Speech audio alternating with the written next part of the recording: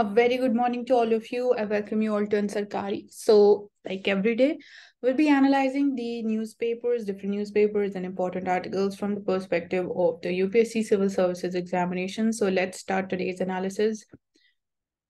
So, most important news has been regarding H3N2 flu.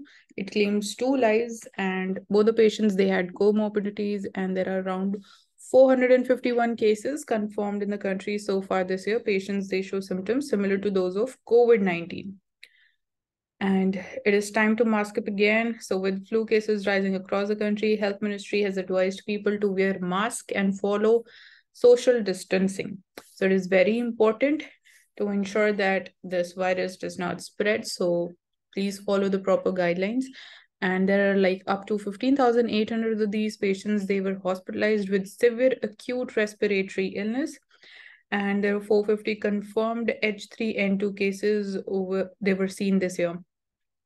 And the symptoms includes fever, cough, breathlessness, wheezing, and also like signs of pneumonia and seizures have been reported. So India reported 9.66 lakh cases of flu in 2023 itself.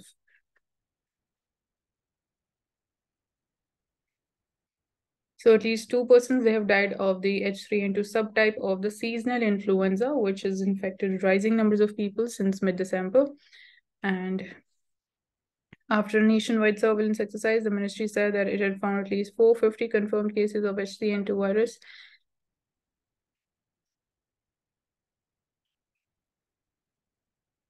So that's there. And Prime Minister flags attacks on temples in Australia. So we've been talking about India-Australia relationship, and we covered this topic comprehensively yesterday.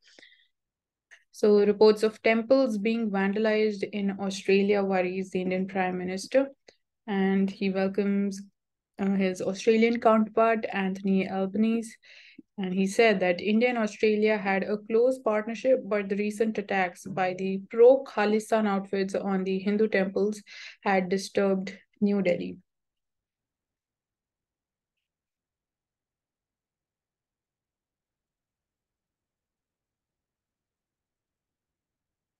So China helped Saudi Arabia and Iran restore their relations.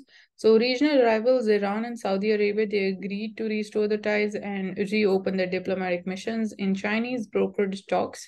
So you can see that whenever like if we are talking about Central Asia or we're talking about the Indian Ocean, China is trying to assert itself and trying to increase its role wherever it sees the opportunity for the same.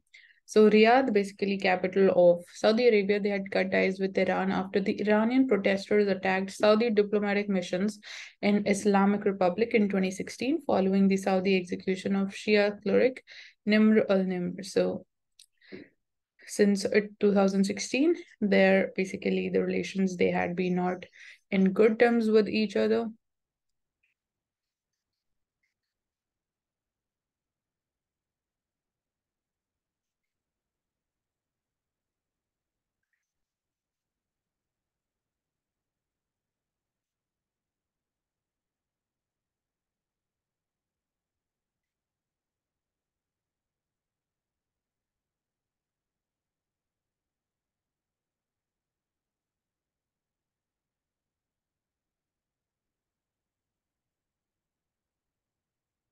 So the issue of crashing onion prices and also the potato prices, it's a serious issue, and this would be raised in the parliament as well, coming from the Nationalist Congress Party's chief Sharad Pawar. So we've also talked about this topic.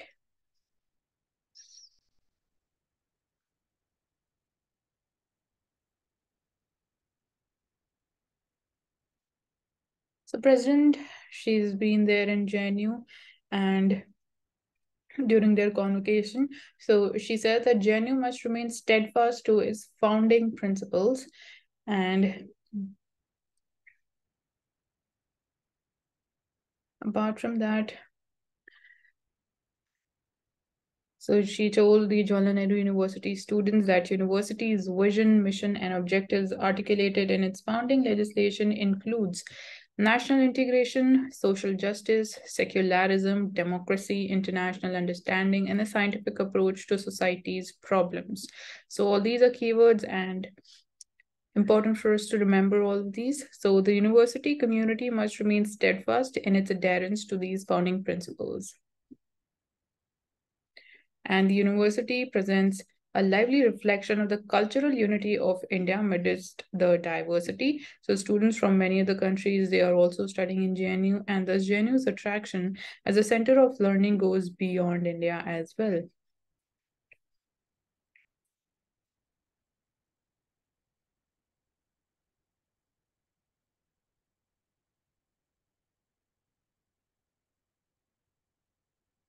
Coming to the editorial page.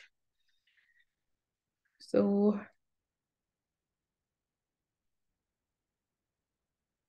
the unchallenged run of majoritarian encroachments.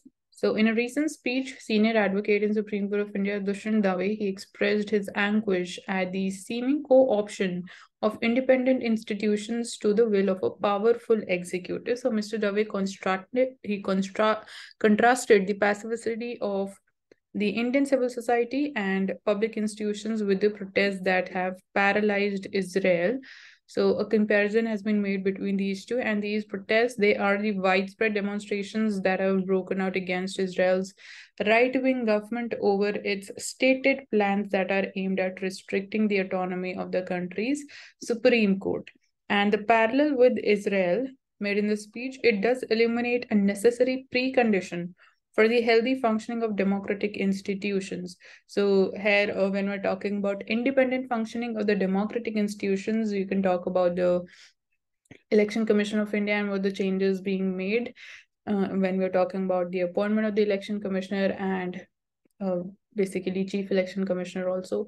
So that is important functioning of ED, CBI, all of these becomes very much important when talking about their independent functioning. So this precondition is the existence of a civil society base which fortifies the political legitimacy of autonomous institutions in their confrontation with an overbearing executive.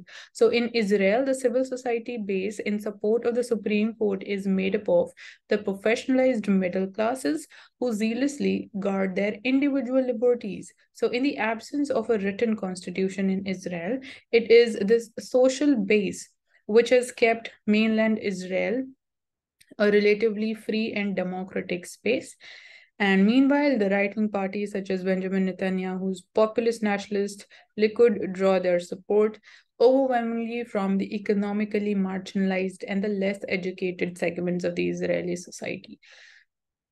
So that's we can talk about the civil society in Israel and its composition. So the difference in India, so unlike Israel, Hungary, and Turkey, where resistance to the populist right wing has come from the educated middle classes, in the Indian case, it is a peculiar because the middle classes they are here they have tended to be its most resolute ideological backers. So, as a Lokniti survey of 2017, it noted that the educated classes that displayed the greatest penchant for coercive violence on dissenting individuals, and along with a higher level of empathy for dictatorship and suppression of speech than found among the cohort of the illiterates. So B.R. Ambedkar once explained the importance of a liberal secular civil society to an American radio broadcaster this way. So he said, the roots of democracy lie not in the form of government, parliamentary or otherwise. The roots of democracy are to be searched for in the social relationship in terms of associated life between the people who form a society. So that's how he defined or he explained the importance of a liberal secular civil society. So, has such a civil society base evolved in Indian democracy over the last 7 decades or not? And in several states of northern India, the collective retribution of bulldozer justice, stringent laws over the conspiratorial fantasy of love jihad, and the unremitting stream of police encounters have certainly shown up the hollowness of the social and institutional support ungirding our constitutional order. So, that's there. And so democratization in UP and Tamil Nadu. So basically, this lack of space affordable to an independent and oppositional civil society has plagued not just the Congress vision of democracy, but also later models of democratization that came up to challenge its hegemonic rule. So it's important that the civil society is aware, it is democratized, it has basically it there is a certain gap where it can, independently protest against the just inequalities or the just reasons. So that is, we are saying that is, we can say that either that is subsiding or that is lacking in Indian case. So we can summarize here two such contrasting routes of democratization. Firstly, the Mandal route in Uttar Pradesh and Dravid Munitra Kazgam, that is DMK route in the Tamil Nadu. So here it is talking in the context of the political party, so we'll not go into that. So Indian civil society, it remains hierarchical and fragmented, desirous more of integrating itself into the ruling power structures than challenging them. So that is a major trend, and therefore any resistance to majoritarian encroachments on our constitutional order is not likely to come from civil society formations or the independent institutions that rely on their support. Unlike the Israel case, where we talked about that they're basically middle class or civil society, it forms of the educated people who are protesting against basically a restriction over the Supreme Court's power. So belated, but it is essential. So here we're talking about the regulatory response to the surge in the virtual assets, that is cryptocurrency. So recently we saw that the money laundering acts basically would be now applicable when we're talking about the regulation or monitoring of the cryptocurrency transactions in India. So here we have the Prevention of Money Laundering Act. So it is much needed, and even if it is belated a step, but yet it is being taken up even if lately. So the government has been struggling in recent years to formulate an appropriate regulatory response to deal with the pandemic era upsurge in advertisements soliciting investment in virtual assets as well as reports of actual investments. So definitely we saw that the investments, or we can say the traders in cryptocurrencies, has exponentially grown during this period. And here we have the numbers as well. So even if this is like discounted as a speculative guess estimate, so measures and disclosures by the government indicate that the volume of trade in unregulated virtual assets, it has grown sizably in recent years. And you have seen a number of crypto exchange brokers also coming up. And we have also had a case of WazirX where it was charged of insider trading. And then talk about the Intergovernmental Financial Action Task Force, which is the global money laundering and terrorist financing watchdog. It has been continuously flagging the potential that virtual digital assets have for the criminal misuse. So we have also seen instances globally how ransomware attacks, they have been demanding cryptocurrency in exchange. So they are being used even in cyber attacks. So considering the speed and the anonymity with which they can be traded worldwide. So that is the reason why even the attackers and the cryptocurrencies are being increasingly used for criminal purposes. So as it is opted out, as it has pointed out, the fact that a few countries, they have moved to regulate their virtual assets, and some others, they have even banned them outright, while a majority, they have not taken any action, has created a global system with loopholes for criminals and terrorists to abuse. So majority of the countries, they haven't taken any action for cryptocurrencies and their usage or the regulation or monitoring of the transactions carried out in cryptocurrencies. So that is the loophole, or that is the space that the criminals and terrorists are kind of abusing.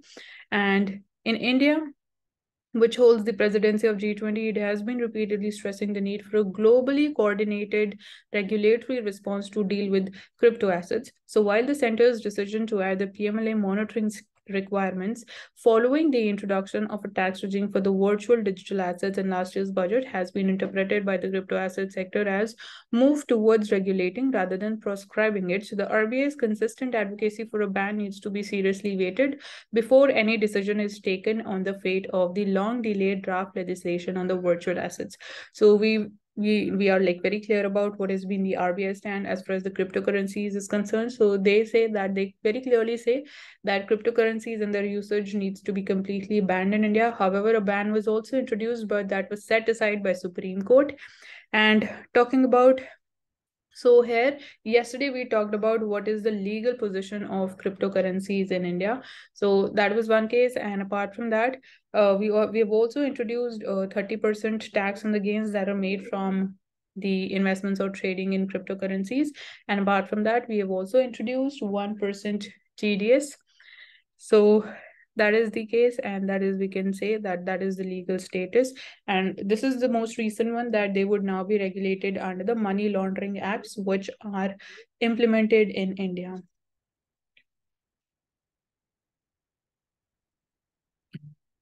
So here it is talking about AUKUS in Australia. So the week ahead, it is likely to be crucial for Australia. So an announcement about an optimal pathway for AUKUS.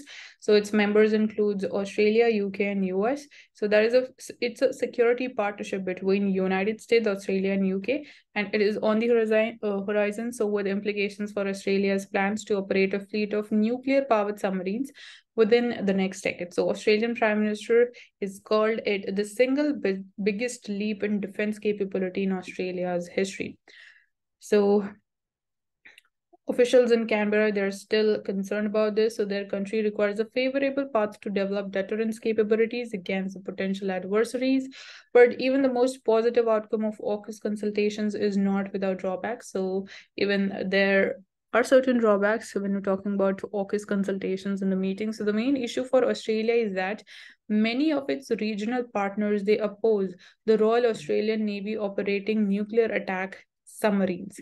So basically, Australia does not have support of other countries as far as the operation of nuclear attack submarines is concerned. So few of them include Indonesia. So they have been open about their reservations regarding this decision of Australia, and others, such as India, despite being politically supportive of AUKUS, appear conflicted about the prospect of these submarines operating in the regional littorals. So that is going to be a challenge for Australia. And the soon to be announced optimal pathway for AUKUS has implications that go beyond Australia and its near neighborhood.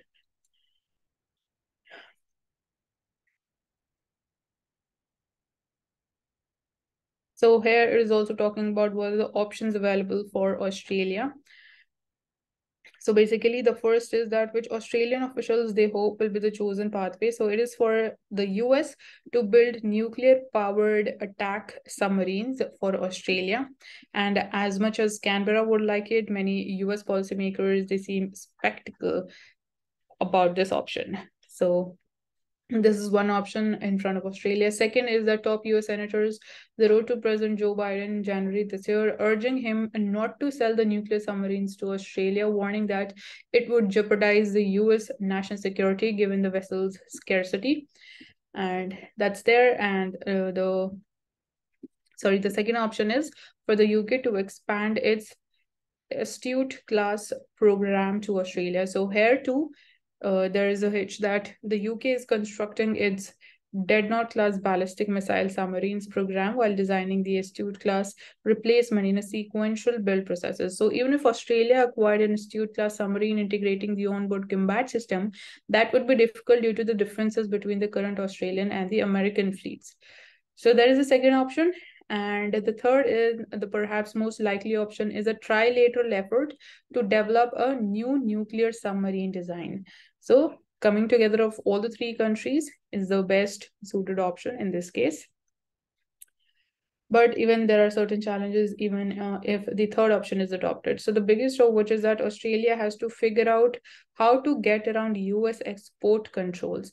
And critics, they say that a US stringent export control and the protocol regime could jeopardize the technology transfer agreement, particularly in areas related to undersea capabilities and the electronic warfare.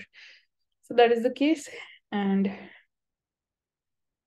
definitely the developments with AUKUS, they are well worth watching, even for India as well.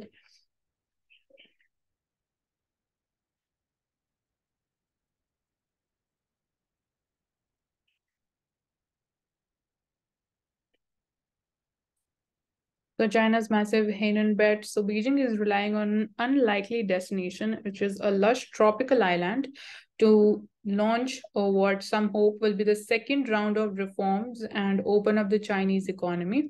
But the jury is still out on whether the bet is this bet would pay off in the Xi Jinping era or not. So there are some of the ambitious plans with which China might be coming up, and obviously what would be the challenges for India or for other country, and even for some of them would be there for China. So you can have a look at the location. It is located around Hong Kong, we can say, Henan, and that's there. So a free trade port represents the world's highest level of opening up and demonstrates that China's doors will not close but open wider and wider.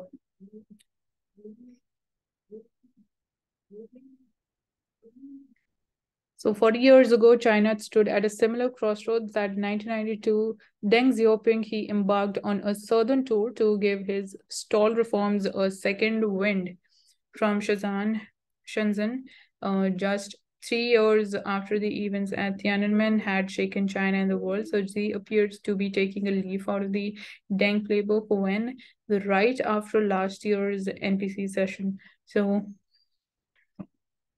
here, basically, they are trying to make a free trade port at Henan.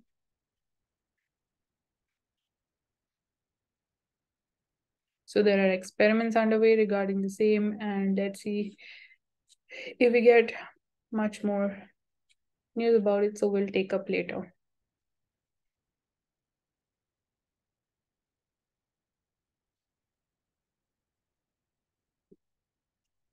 So Mumbai-based gaming firm it moves Madras High Court against the CB-CID notice.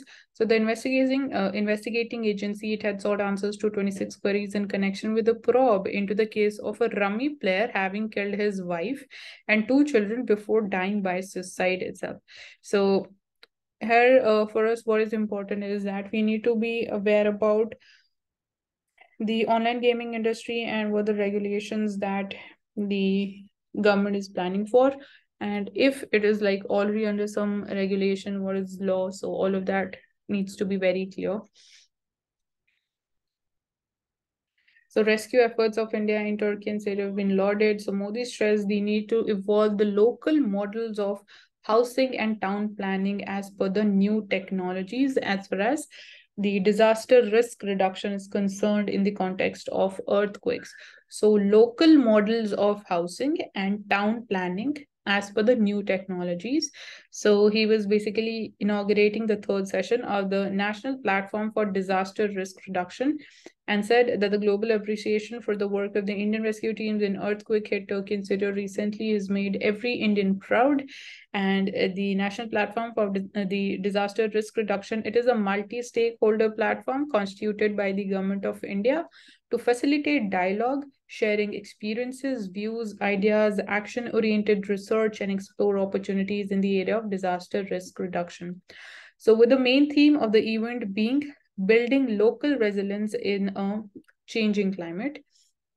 So he said that the concept was a familiar one in Indian tradition and it was clearly visible in the wells, architecture, and even the old cities in India. So in India, the system solutions and strategy of disaster management have always been local. And he gave an example of Bunga houses of Kutch that survived earthquakes to a large extent. So Bunga houses, basically again talking about an example, a case study, and basically surviving example of the importance and the strength that rest in the local models. So he stressed the need to evolve local models of housing and town planning as per new technologies, and recognition and reform. They are the two main components for strengthening disaster management. So recognition and then reforms accordingly as per the needs of the time. So that's what is important here.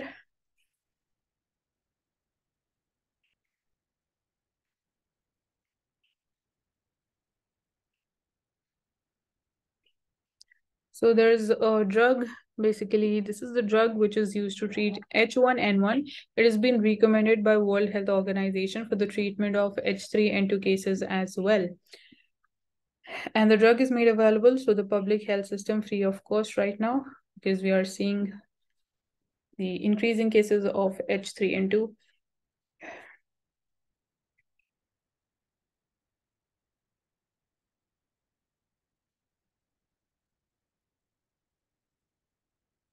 So categorization of terrorism into good or bad on the basis of the motivation is dangerous, because terrorism is terrorism. You cannot categorize into good or bad.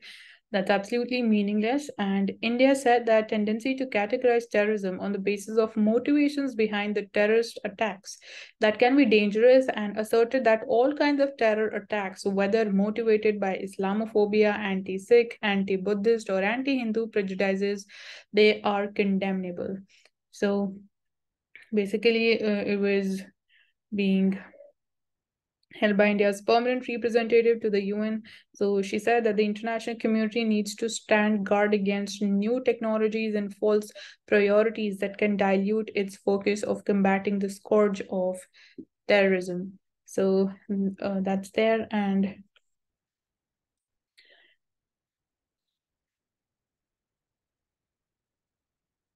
so she said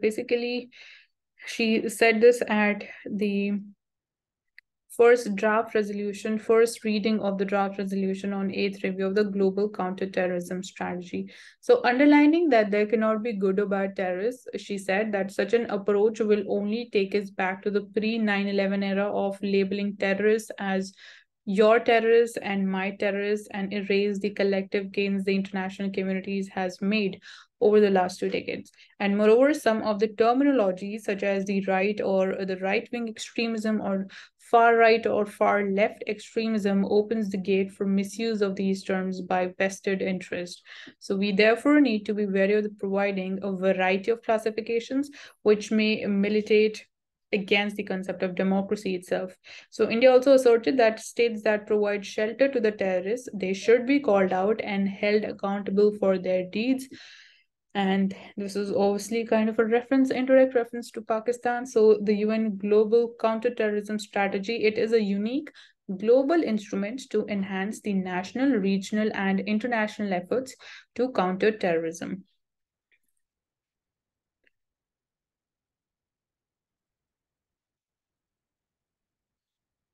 So it is important to protect the secular nature of the strategy, and India strongly condemns all kinds of terrorist attacks, irrespective of religion, belief, culture, race, or ethnicity.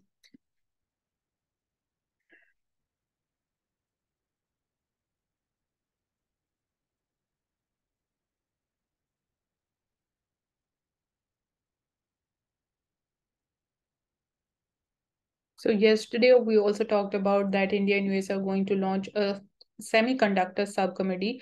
So this is a step where India is trying to reduce its dependence upon China as far as semiconductor chips imports is concerned. And it is also important that we need to set up the manufacturing plants of semiconductor chips, which are majorly used in the automobile sector. And we saw how dependence and completely relying upon one country can impact the industry during the COVID-19 pandemic. So the key features of the commercial dialogue included creating reliable supply chains, diversifying and friendshoring, facilitating climate and clean technology cooperation. So this is between India and US. And recently there is also one new initiative regarding the critical and the emerging technologies between India and US. So that will broaden the strategic technology partnership between the two.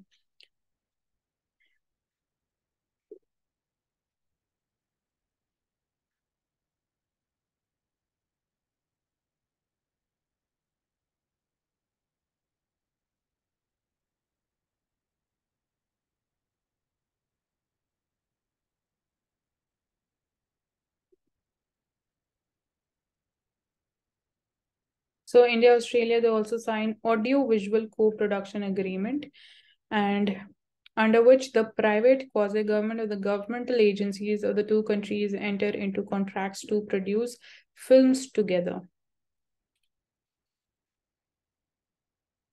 So help the cow shelters market dung-based formulations for farming, and this is from Niti Aayog. So cow shelters, they can address the problems of wandering cattle that feed on or they damage crops in many parts of the country. So gaushalas, they can become major suppliers of inputs for the natural farming in the country through concerted efforts of the government, private players and entrepreneurs. And the report was titled as Production and Promotion of Organic and Biofertilizers with special focus on improving the economic viability of gaushalas.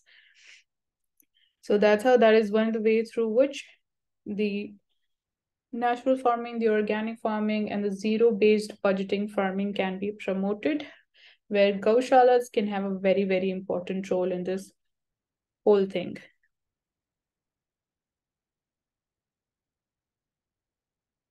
So the agriculture in India, it was based on this integrated approach, but after the Green Revolution, we could not maintain this balance, and we saw that the use of chemical fertilizers brought imbalance in the soil nutrients, and of late realization has been growing to reduce or replace the agrochemicals, serving as plant nutrients and plant protection for economic, health, environment, and sustainability reasons. So, accordingly, there's also a trend towards natural farming and organic farming, where inorganic fertilizers and agrochemicals are replaced by the livestock manure, plant-based products, bio-inputs, and products made from the cow urine and cow dung also. So that is a kind of a shift, and we can say awareness amongst the farmers. So this thing is growing, but we need to like ensure that the government, the private sector, and the gaushalas, they come together in order to give it a boost. So more girls, they join STEM. So it is science, technology, engineering, and mathematics courses in India than in US and UK. And the number of girls studying up to high school and beyond has tripled over the last decade in India. So say that the enrollment of girls in STEM in India is at 43% today, which is more than in countries such as US, UK, Germany, and that is something which should grow further. Apart from that, moving to the global page.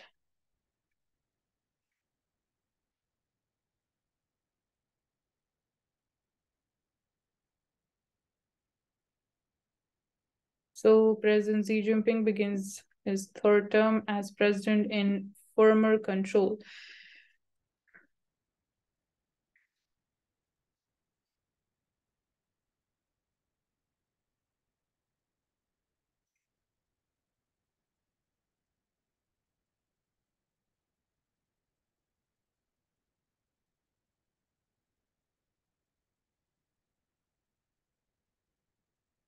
So Pakistan is in perfect storm of crisis as per their finance minister. So Mr. Bilawal Bhutto Zardari said that his country is facing a perfect storm of troubles, an economic crisis, the consequences of catastrophic flooding and terrorism that is once again rearing its ugly head. So when we're talking about reviving activities of terrorism in Pakistan, so there is the important role of Tehreek-e-Taliban Pakistan, which is causing different suicide attacks in Pakistan once we saw that the Taliban regime was back in power in Afghanistan. And obviously, there's political instability at the same time. So, be it climate change, be it economy, be it polity, everything is in trouble in Pakistan right now. So US closes down the Silicon Valley Bank. This is the biggest bank failure since 2008 crisis in US. So investors fear that other banks could face similar losses as they look for ways to raise cash. So this is really very concerning, and it would definitely have impact globally. So US regulators shut down Silicon Valley Bank in a spectacular move that sent the global banking shares into turmoil as markets they fretted over the possible contagion from the biggest banking failure since 2008 financial crisis. So US authorities, they swooped in and seized the assets of the bank, and which is a key lender to the US startups since 1980s, and that is there. So it is to be seen that what in what position are other banks in right now, because obviously even when we talk about the global economy, the situation is not that good, or which does not make it much more confident. And after that, we are also seeing a biggest bank failure after 2008 crisis in US. So definitely this is a cause of concern for us. So January industrial output rises 5.2%, and expansion in the output was measured by the index of industrial production, which was bolstered by a double-digit surge in electricity generation for the third month in a row, and growth in manufacturing production was also witnessed. However, it remained tepid at 3.7% despite a low base in the year earlier period as well. So despite that, we are seeing that it is not grown by a higher amount or by much. It has not made much difference, and there's an uptick in the index of industrial production. So you need to tell that, do we have index of industrial production even for services sector or not? So manufacturing production has weighed down by the textiles and electronic sectors, according to the Bank of Baroda's chief economist. And consumer durables output has also contracted for the second straight month, and consumer non-durables also shrank by 5.7% because of a weakening consumption trend. So textiles hurts the output in manufacturing growth. So as you can see, as I was saying, that because of that bank failure in US, obviously that would be impacting globally. And you can see Sensex, it slides 1% on banking stocks sell off as US rate increases the loom. So that is also one of the reasons how USA is impacting the Indian capital market and their performance, and their everyday performance, I would say. So sentiment has been bruised by the recent Fed statement that more rate hikes are on the cards to check inflation. So obviously, if US would be increasing the Fed rate, that would be the case in India as well. And then we see that US job growth beats the expectations in February. So on the one side, that the concern is about the increase in the rate hikes. And on the other side, we are seeing that the job growth is performing nicely. So that is kind of a, we can say, balancing things out. And the US economy added jobs at a solid clip in February, like likely ensuring that the Federal Reserve will raise the interest rates for longer, though wage inflation, it showed signs of cooling. So ultimately, inflation is not under control, we can say, and it is not anywhere near the target levels, be it US or be it India.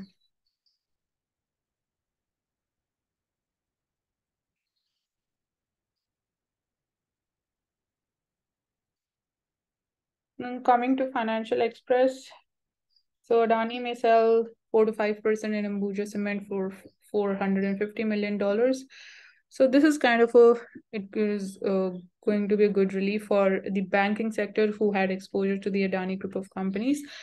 And that's there. So even this is a kind of a positive decision by the Adani promoters. And index of industrial production growth inches up to 5.2% in Jan. So in this graph, you can try to understand how the IIP has been performing, and it is again kind of an increasing. So let's see what is going to be the trend forward, but right now it is rising.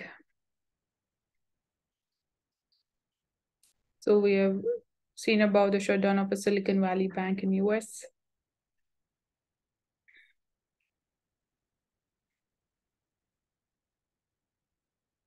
So the quality of detailed project reports has been flagged by our Union Road Transport Minister. So he said that I am in the mode to take a decision to allow international companies to make their detailed project reports and giving them priority. Though I am not of that opinion because of not so good DPRs and a lot of problems they are being faced in this thing.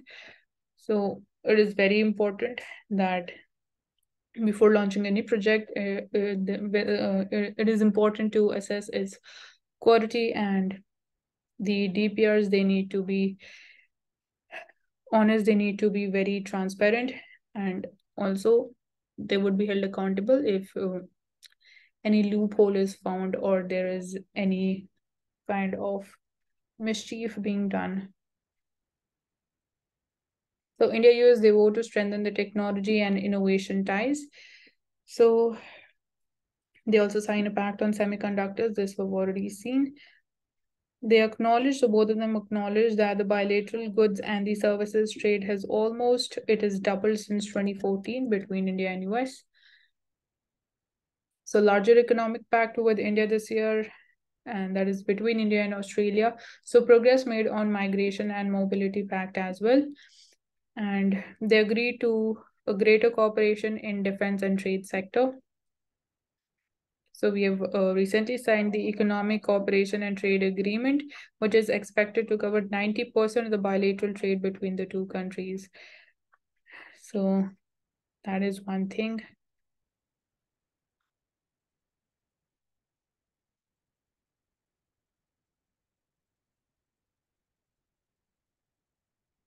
Bumper harvest pulls down onion potato prices that leads to distressed sale.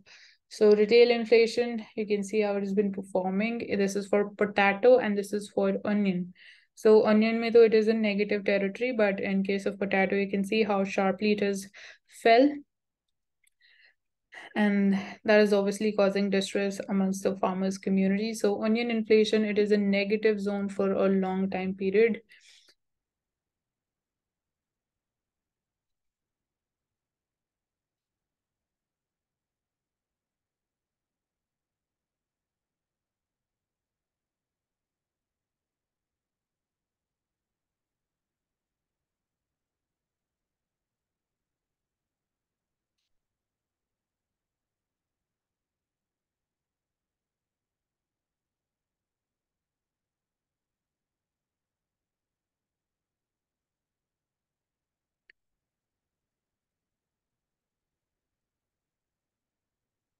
So, fragmented globalization, we are entering an era of globalization characterized by substitution and not negation.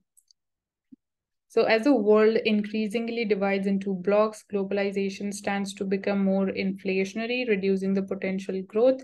Avoiding this outcome depends on how national governments and multilateral institutions navigate the new economic reality and the changing world order at the same time. We see that globalization, so far, it has made markets work better. Policymakers, they lost sight of its adverse distributional consequences, and many communities and countries, they were left behind, contributing to a widespread sense of marginalization and alienation at the same time also. So it is, we can say it has also caused a kind of imbalance at the global level, where certain countries which did not participate that much when we talk about globalization,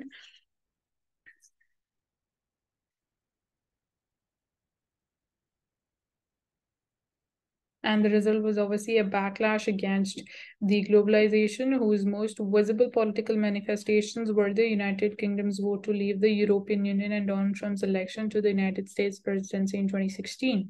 So soon, the United States, it has also entered a tariff war with China, deepening the divide between the two economic powers. And obviously, we're also seeing that USA is now kind of adopting more protectionist policies and strategies as far as the global trade is concerned. So it is moving back to the old regime. And Western consumers, meanwhile, they have increasingly pushed back against the human rights violators and countries that harm the environment. And the invasion of Ukraine, it has also led to unprecedented sanctions on Russia and the weaponization of the international payment system. So it follows then that many would conclude that globalization has ended.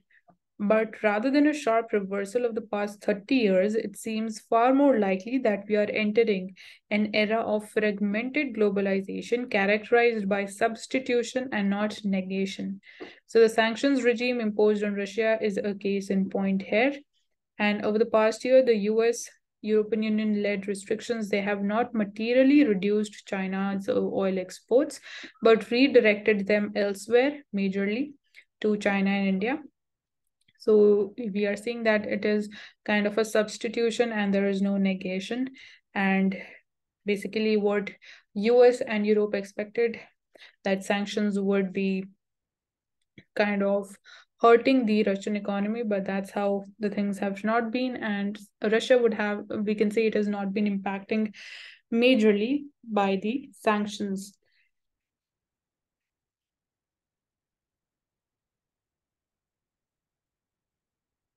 And apart from that, when we talk about rupee internationalization and rupee based trade, so even India is kind of focusing much upon that in the context of trade with Russia right now. And in that context, again, watch through accounts become very much important for us to understand, to know about their working. And that's there. So national and global policymakers, they need to thoroughly revise how they can think and operate. And long-term investors absolutely should incorporate more sophisticated geopolitical, socio-political, and environmental analysis into their allocation strategies going forward. And while there may be some who consider the phrase that fragmented globalization is an oxymoron, I believe it is the most probable scenario for the global economy. And as the world increasingly divides into blocks, a few more fluid than most others, the globalization stands to become more inflationary, reducing the potential growth. So avoiding this outcome depends on how the national governments and multilateral institutions they navigate the new economic reality. And the world may not fully deglobalize, but that does not mean we should assume smooth sailing ahead. So definitely here, that is we can say that fragmented globalization is the upcoming challenge.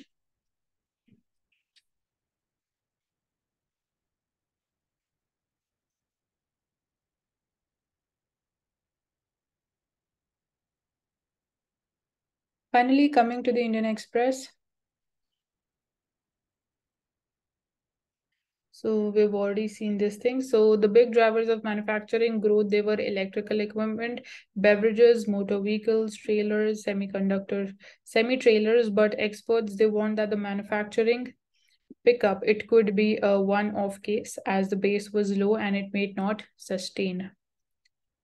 So key takeaways between India and Australia, defense and security is underlined as pillars of strategic ties, cooperation in maritime ties, defense, renewable energy, trade and education, understanding on wrapping up of the comprehensive economic cooperation agreement as soon as possible. So these are the major takeaways.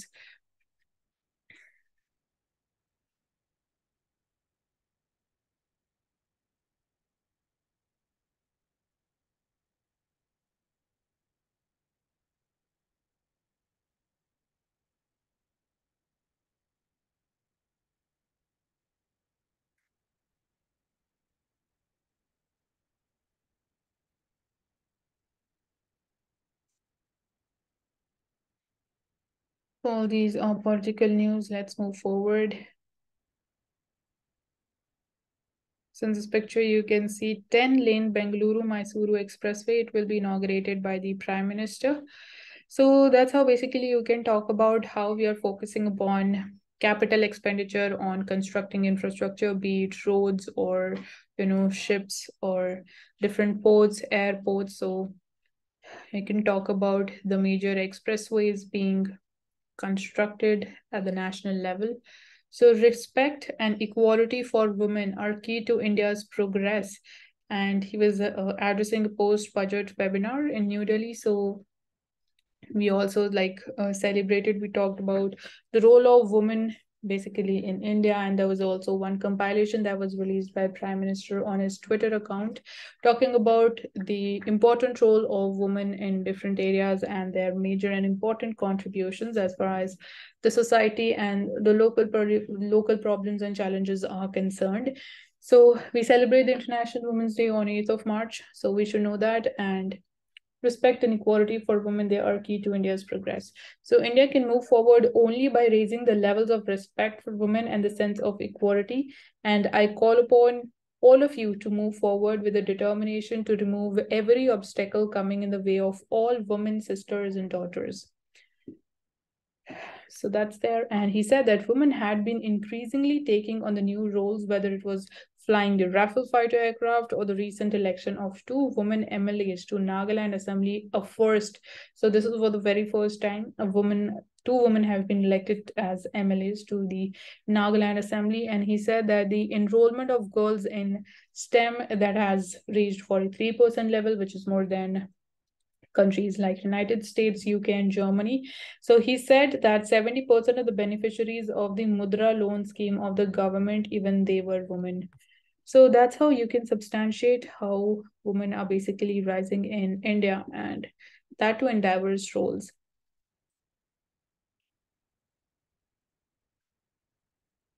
So India is going to host the SEO summit this year. So here you need to know about what all members are a part of SEO summit. And Pakistan, it attends the meeting online. So that's there. So moving forward.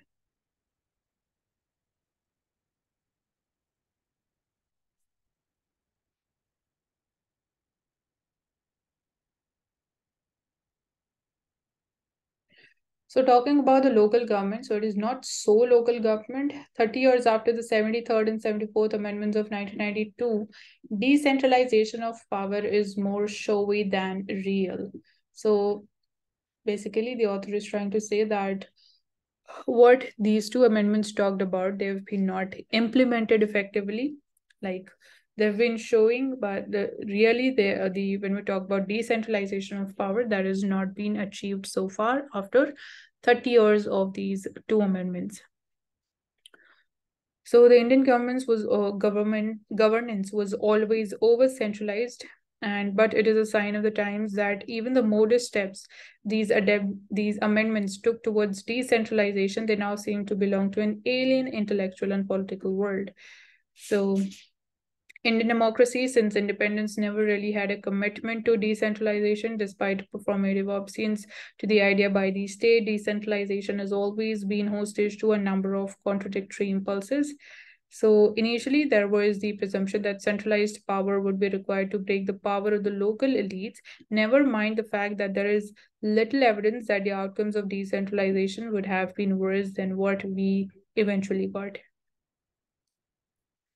So the ideology of the Gandhian decentralization, oddly enough, militated against the genuine political decentralization.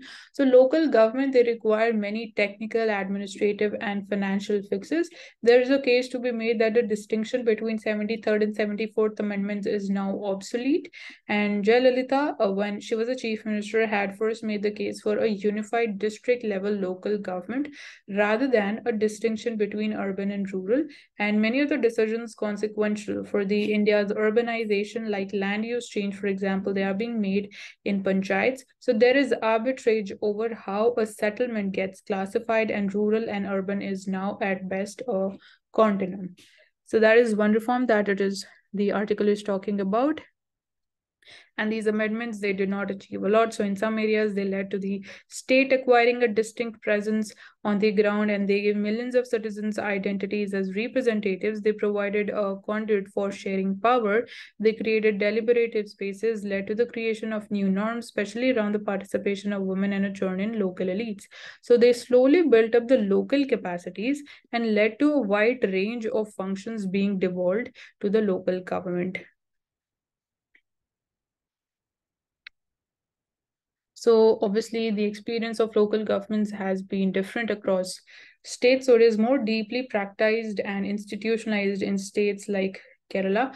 But as the articles in a recent symposium on decentralization, the March issue of the Seminar magazine pointed out that the glass of decentralization still remains at best half full.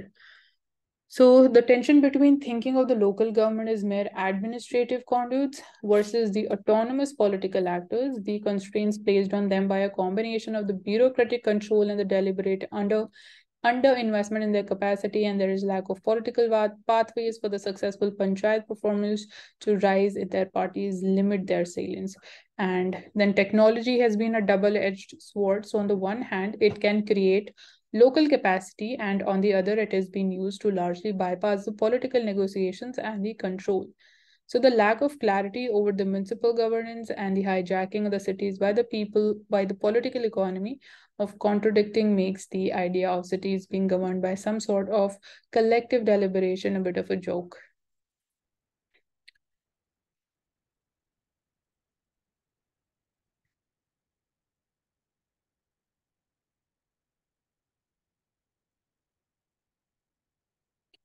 So the non-seriousness about the 73rd and 74th Amendments is a lack of seriousness about democracy itself.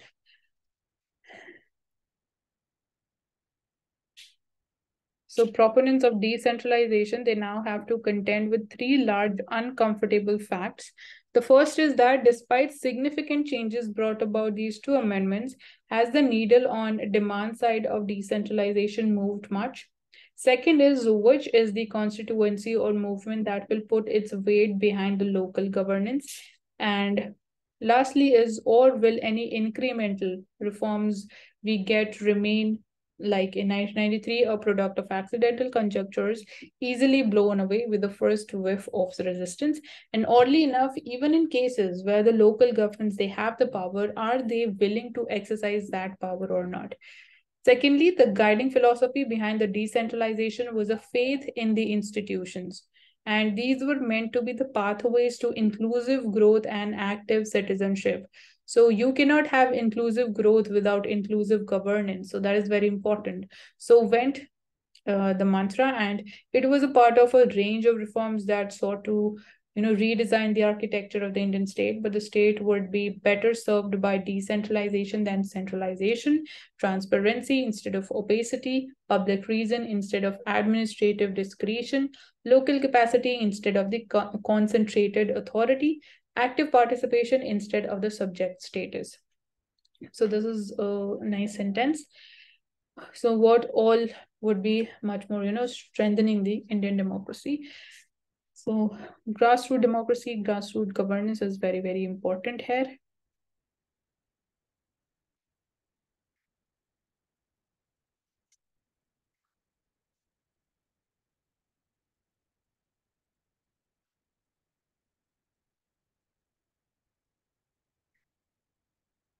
So we even talked about what is safe harbor. So basically it is one of the main reasons behind the meteoric rise of the internet giants such as Facebook, which is defined the Web 2.0 era. So you need to be also knowing about what is Web 2.0.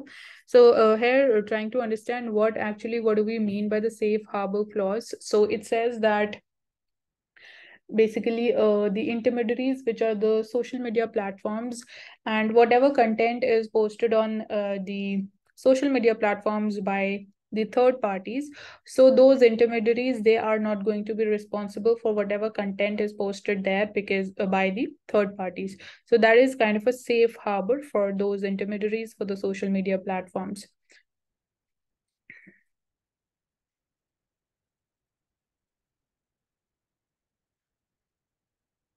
So talking about the landslide atlas of India, which states, regions they are most vulnerable. So here we discussed about the disaster risk reduction, what steps are important, basically local construction techniques, as we talked about, as the Prime Minister is emphasizing upon, is much more important whenever we are like talking about earthquakes or even landslides also. But here we're talking about the landslide atlas. So according to the statement, the climate of India 2022 released by the IMD, so this says that in 2022, heavy rain, floods, and landslides claimed 835 lives in the country.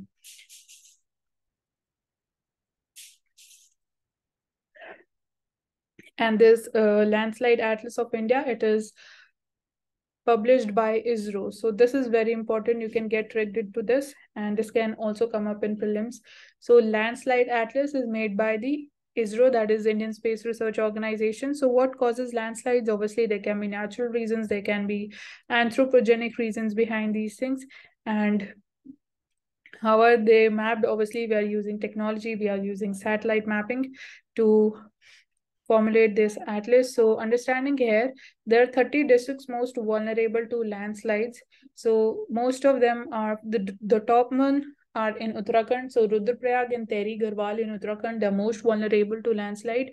Then it is in Kerala, Thrissur, then Rajouri in Jammu and Kashmir, Palakkad in Kerala, Poonch in Jammu and Kashmir. So on the top, you can say when we talk about the states, so the most vulnerable states includes Uttarakhand, Kerala, and Jammu and Kashmir. And likewise, obviously, the most of the states are the Himalayan states. So it is Sikkim, and then we're talking about the Western Ghats. So that is there. So here we're talking about the total districts which are most vulnerable in any particular state. So it is one of the highest in Mizoram, followed by Tripura, and then we have states like Jammu and Kashmir. So Jammu and Kashmir Union Territory, and we have also Uttarakhand. So Mizoram followed by Uttarakhand, then we have Tripura, and then Jammu and Kashmir.